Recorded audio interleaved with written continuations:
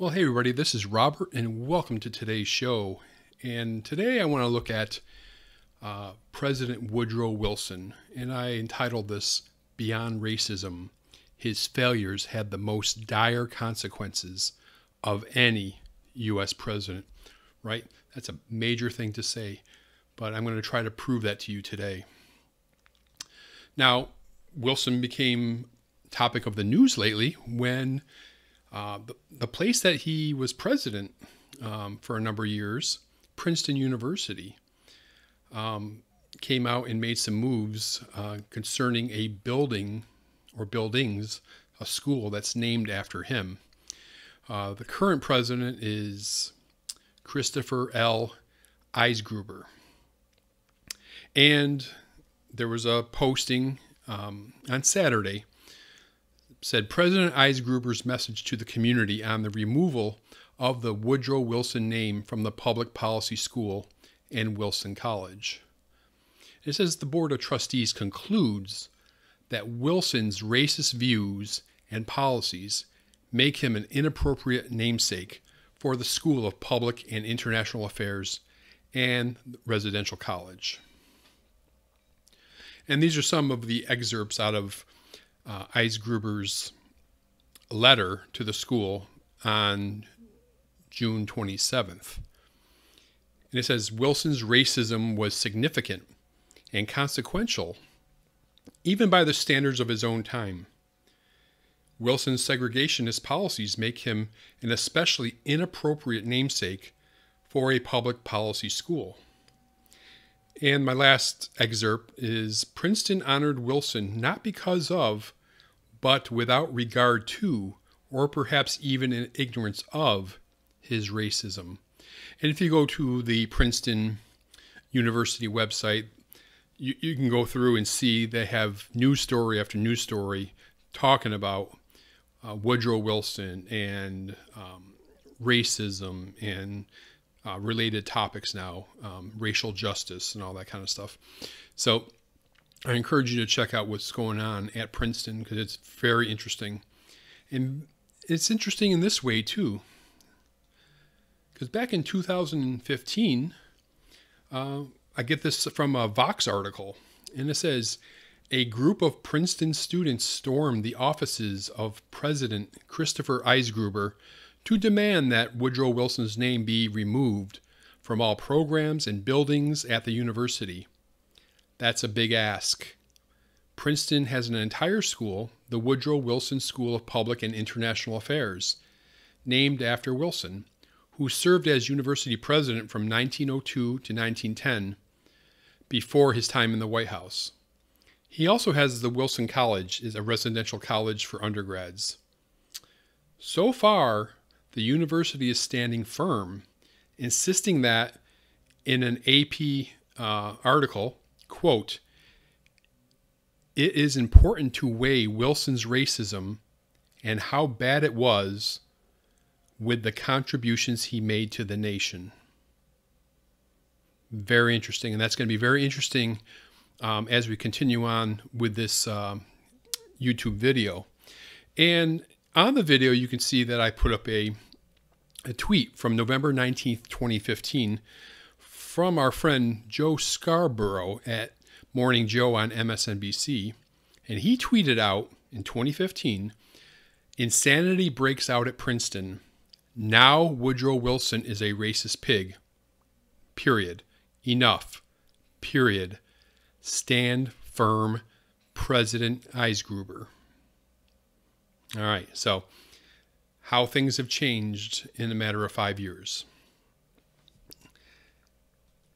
Now, Wilson was a racist, and that's pretty clear cut. He oversaw the resegregation of multiple agencies of the federal government, which had been surprisingly integrated as a result of Reconstruction decades earlier. At an April 11th, 1913 cabinet meeting, Postmaster General Albert Burleson argued for segregating the railway mail service. He took exception to the fact that workers shared glasses, towels, and washrooms. Wilson offered no objection to Burleson's plan for segregation. Now, upon taking office, Wilson himself fired 15 out of 17 black supervisors in the federal service and replaced them with white people.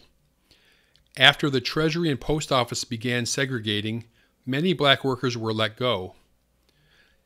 The head of the IRS in Georgia fired all of his black employees, saying, quote, "There are no government positions for Negroes in the South.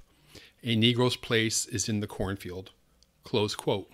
So, yeah, some bad stuff, right?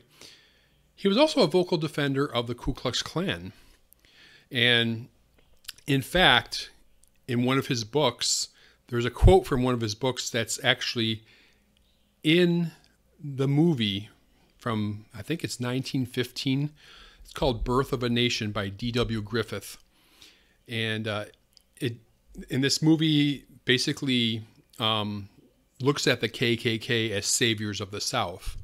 And this was the quote from one of Wilson's books, which was featured in the movie. It says, quote, "The white men were roused by a mere instinct of self-preservation, until at last there had sprung into existence a great Ku Klux Klan, a veritable empire of the South to protect the Southern country." Close quote, Woodrow Wilson. And Wilson even gave his approval for this movie, The Birth of the Nation, by screening it at the White House and reportedly telling Griffith that it could teach history with lightning. Wilson was also a very strong supporter of Jim Crow. Okay, so it's very clear, and I could have went on a lot more about that particular topic, but you get the point, right? Not a good guy. But he's not a good guy in a lot of ways, and we're going to look at some of his failures of commission that probably had the most dire consequences of any U.S. president. More than any president, Woodrow Wilson has caused arguably the most damage of any president. Woodrow Wilson, quote, "screwed up the entire 20th century and beyond." Now, Wilson ran for re-election by hailing himself as a man who kept the United States out of the war back in 19 teens. But immediately upon entering his second term, he sought to get the country into war by manipulating neutrality policy. World War I was probably history's worst catastrophe, and U.S. President Woodrow Wilson was substantially responsible for the unintended consequences of the war that played out in Germany and Russia, contributing to the rise of totalitarian regimes and another world war. If the U.S. had stayed out of the war, it seems likely there would have been some kind of negotiated settlement. Instead, what did we get? Lenin, Stalin, Hitler, monsters, all born of the president's policies. And let me go ahead and read something to you. The United States had little strategic stake in the outcome of the ongoing war in Europe. U.S. territory was not threatened by an attack from Germany or the weak empires of the Austro-Hungarians or the Ottomans. Those armies were tied down on European continent by Allied armies on the Eastern, Russian, and Western England and France fronts. Colonel Edward House, Wilson's closest advisor, thought that if Germany gained control over Europe, it could challenge Britain and its benevolent command of the seas, which he believed was responsible for the security of the United States that we enjoyed. The problem with this line of reasoning was that up until the late 1800s, British power on land and at sea had not been benevolent to the United States and sometimes had posed a security threat. Thus, U.S. security depended more on its vast distance from Europe than on any unchallenged British fleet. Instead of getting involved in World War I, the United States could have further built up its fleet to promote security. At any rate, this fear is more applicable to Nazi Germany's rapid conquest in World War II than to the stalemated battlefield that Wilson saw in April 1917 when he asked for a declaration of war. Even if Germany had won World War I, It would have been by a 15-round decision rather than by a knockout. Both sides would have been exhausted from more than 4 years of unprecedented carnage. The likely negotiated settlement would have shifted borders only somewhat in the victor's favor, as they had in so many other European wars that the U.S. had avoided. In sum, as British historian Niall Ferguson has pointed out, German domination of Central Europe eventually occurred anyway, as German preeminence in the modern-day European Union shows, but it would have occurred at a far lower cost if it had been allowed to begin in 1918. In fact, as early as December 1916, the Germans desired peace talks, while wanting to keep the land they occupied in Belgium and France. But because Britain and France expected the U.S. entry into the war was likely and would turn the tide in their favor, they rejected the settlement. If the United States had stayed out, the French and the British would have been forced to take the settlement and end the war. So, very important look back at that time for World War I. Now, speaking of Lenin, Stalin, and Hitler, I'll go on to continue reading another few paragraphs. Illustrating the often severe, unpredictable, and unintended consequences of war, German resentment over the unjust war guilt clause, and other humiliations, as well as an economic plan caused by the war and exorbitant reparations, led to the rise of Adolf Hitler and the even more cataclysmic World War II. In the interwar years, the large reparations gave the Germans reason to inflate their currency to pay their debts in devalued marks, thus creating a hyperinflation that was worse than in other nations. Also, the British hunger blockade, which was starving the German population, continued even after the fighting had long stopped. The continuing blockade, designed to increase British leverage during the peace negotiations, was clearly a war crime. In addition, Wilson pushed for the abdication of Kaiser Wilhelm II, removing a huge obstacle in Hitler's path to power. Also, Hitler's popularity fed off German nationalism, national humiliation, and economic problems. Wilson also played a role in triggering the Russian Revolution, and then meddled into the ensuing Russian Civil War. That is, he inadvertently helped the communists take power initially in Russia, and then made them hate the United States, thus paving the way for a Cold War that would last for decades. Wilson had nothing to do with the first uprising in the Russian Revolution, which led to the Tsar's abdication on March 15, 1917, and the installation of a provisional government eventually headed by Alexander Kerensky. After the U.S. entered World War I, however, Wilson offered the provisional government $325 million, which would be about $4 billion in today's dollars, in credits to remain in the war, adding to the extensive pressure on Kerensky's regime to continue to support the Allied cause. With U.S. involvement, the provisional government had hoped that Germany actually could be defeated. The outcome was the so-called Grand Offensive against the Germans. About 400,000 Russians died, bringing the Russian wartime death total to 1.7 million, and hundreds of thousands were more deserted. The disastrous offensive motivated most of the Russian army to sympathize with the Bolsheviks, the only Russian party that wanted Russia to immediately withdraw from the hugely unpopular war. After an ensuing summer crisis, the Russian army collapsed, and the provisional government couldn't have been defeated even if the military had desired to do so. The Bolsheviks, benefiting from this radicalization of the population, came to power in the fall of 1917. Lenin noted, Our revolution was born of the war. According to Jim Powell, if the Allies had not pressured the provisional government into staying in the war, and Wilson had not bribed them to do so, that government might not have survived and Lenin would have been a forgotten man. So, yeah, important stuff.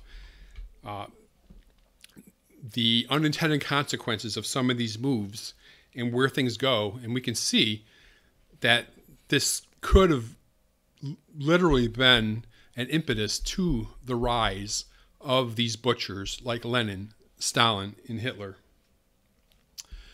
Okay. And speaking of Jim Powell, he wrote at Cato back in 2014, he says, "Thanks to Wilson's misguided policies, the Bolshevik coup led to 7 decades of Soviet communism. Historian R.J. Rummel estimated that almost 62 million people were killed by the Soviet government. He estimated that all 20th century communist regimes killed between 110 million and 260 million people." Now, nothing Wilson did could compensate for the colossal blunder of entering World War I. He claimed his League of Nations would help prevent future wars, but charter members of the League of Nations were most of the winners of the war and their friends. Countries that hadn't been fighting each other, they vowed to continue not fighting each other. Member nations agreed to join in defending any of them that might be attacked, which meant that the League was another alliance. An attack on one member nation would lead to a wider war. The World War I losers weren't members. And of course, as we know, this did lead a number of years later to the UN. Woodrow Wilson has actually been called, by, of all people, the interventionist himself, Max Boot, the most interventionist president in U.S. history.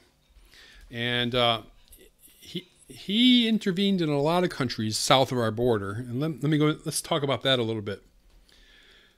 Wilson's most catastrophic intervention was World War I, but it was not his only one.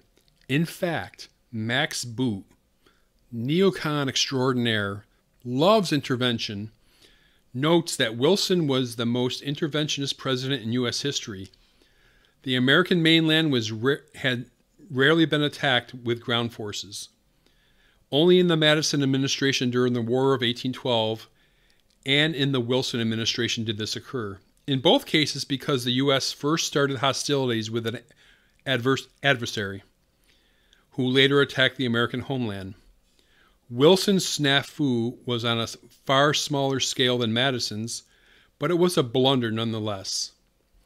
Wilson turned a minor incident into a U.S. military intervention that ultimately caused Mexican guerrillas to attack a U.S. town near the Mexican border, which in turn spurred a U.S. invasion of Mexico.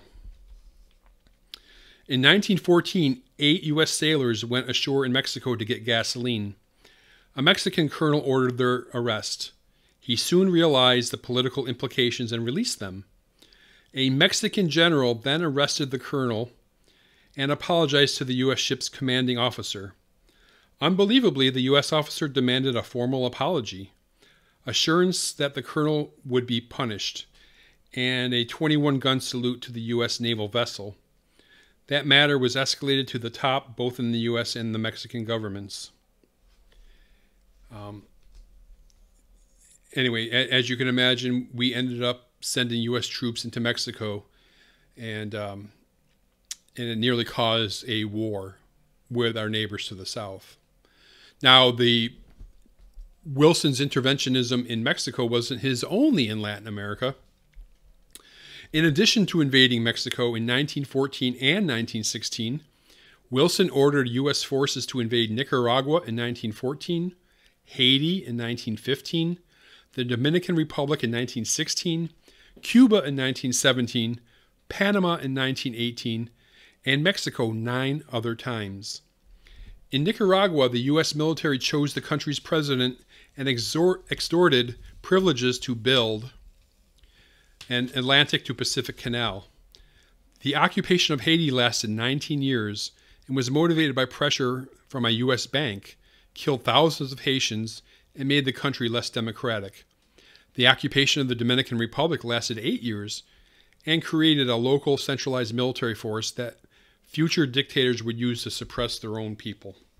So, again, more unintended consequences from Wilson's actions that not only affected the United States in a detrimental way, but our neighbors and the people across the world. And along with Wilson came a lot of increased power, expanded government, and eroded civil liberties. Now, after World War I, the U.S. economy was never the same. Many conservatives blame FDR for creating a permanent big government in the U.S., and he certainly did contribute to it. But Wilson laid the groundwork by intervening in the economy during World War I on an unprecedented scale. For example, Wilson appointed William Gibbs McAdoo to run the railroads, Bernard Baruch to supervise industrial production, and Herbert Hoover to manage food production. The National Defense Acts of 1916 and 1917 gave Wilson the power to procure military armaments by any means needed, and the Lever Food and Fuel Control Act of 1917 allowed Wilson to fix prices, commandeer needed materials for the war, seize and operate industrial plants, and regulate production, mining, and transportation, and storage of items needed for the war. You know, a lot of that sounds awful lot like Venezuela in a way, right? The Trading with the Enemy Act of 1917 authorized Wilson to declare a state of national emergency and control transactions in which any foreign nation had an interest. The blanket law covered censoring all communications with foreign nations, property seizures, suspension of the gold standard, and even conscription. The Overman Act allowed Wilson to reorganize the responsibilities of the executive agencies without congressional approval, which bestowed on Wilson near dictatorial powers. Under the act, Wilson unilaterally created new agencies not related to the military or combat, for example, the FDA and the Fuel Administration, which rationed food and fuel respectively. Wilson also created the Railroad Administration, which seized railroads and operated them until 1920, well after the war was over. Now, speaking of some of the civil liberties, the Congress passed the Selective Service Act of 1917, which authorized Wilson to draft men against their will to fight in a distant war, that is, to fight for freedom by losing their own liberty. The Sedition Act of 1918 were probably the most serious attacks on civil liberties of Americans since the short-lived Alien and Sedition Acts of 1798. And if you want to learn about the Alien Sedition Acts of 1798, you need to listen to Judge Napolitano when he talks about that in one of his number of speeches. It's a fantastic story, a very tragic story too.